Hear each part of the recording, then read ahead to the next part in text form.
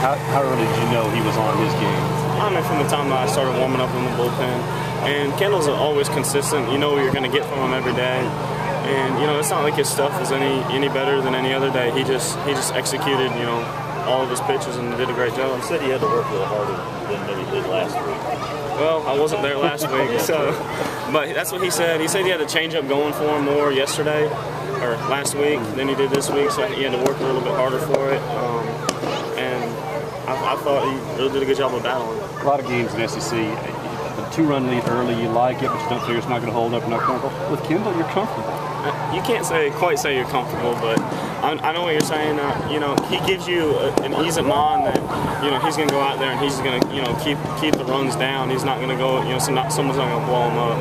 How big was that, though, to get runs on the board early? Because Adam just said that they felt like they laid down after they got down. Exactly.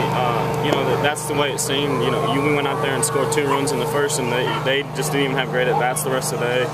And they didn't feel like they wanted to be there, and they just didn't really compete very hard. How big a relief just to get that first series victory? Now you got a chance to get back to 500 in SEC play tomorrow. It's a big boost of confidence, especially, you know, I mean, it's always still early, but you get back to 500 like that, you know, then you start talking again about, you know, winning an SEC and, you know, getting back on things. How badly did Kendall want to finish that game? I know he had a couple of visits. He wanted it. There's nobody else on this field that wanted that ball more than him. Your first 2 games back, how did you feel like missing those with the throw?